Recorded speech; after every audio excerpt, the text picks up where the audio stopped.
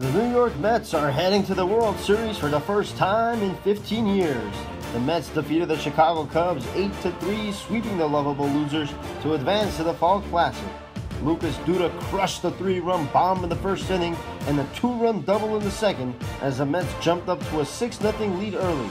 They wouldn't look back as Steven Matz and the Mets bullpen stifled the Cubs' bats.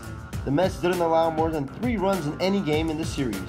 As for the Cubs, the drought continues, 107 years without a World Series title.